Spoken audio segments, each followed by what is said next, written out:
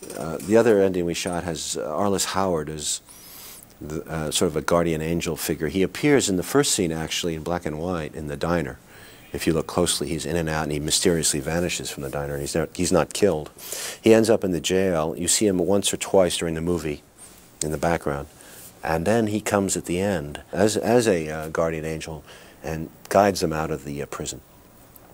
They hit the road, they escape, and in this scene, all of a sudden, the random forces that Mickey and Mallory kicked off with the way they killed people, come back to haunt them.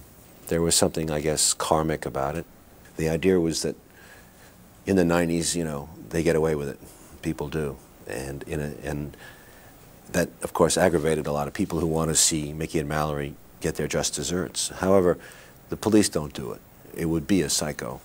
It would be somebody of their own ilk, like Owen.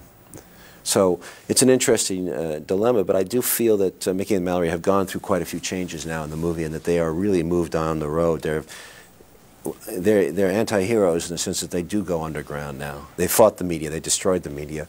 They sound like they're going to go straight right now. On the other hand, you never know. They might come back for more. So keep watching for Natural Born Killers 2.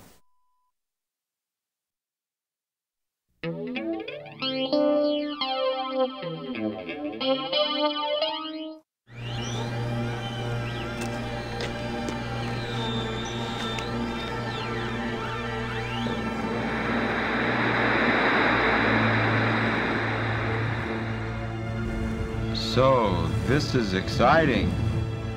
How'd I do back there? Not bad for a first-timer. I never knew I had it in me, coming as I do from the fire and all. How about you folks? You gonna be able to lie low?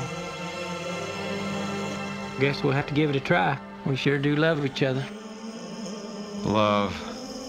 You can't beat love. I had a dream about you last night, Mickey. We were standing on this back porch, listening to the thunder and the rain, and the whole sky lit up. I was feeling the warm air from Mexico. Poetry. Mexico. Never been. Yeah, and you ain't going either. We're dropping you next town, Owen. You promised you'd take me with you. Well, I promised, and you came with us. What are we gonna do, spend the rest of our lives together? Imagine Owen living with us. Coming as I do from the fire. That's too bad. I'll tell you what I'd really like, though. I would like a taste of old Mallory over there. Never got the wild kind before. Well, I can't have you talking like that, Owen. But I'm serious. I'd really like to take her for a test drive. What do you say, Mallory? Are you interested? Yes, I'm so interested, Owen. You know what I want? I want you to fuck me so hard. Yes. Yeah. Ooh. You don't have to be sarcastic, Mallory. You hurt my feelings and you make me think you don't desire me. All right, that's enough of that bullshit.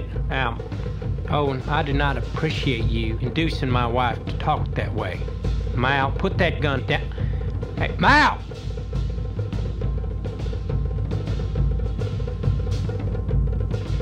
We always do what he tells you to do.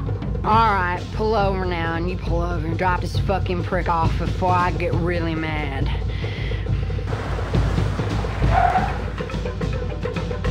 All right, Owen.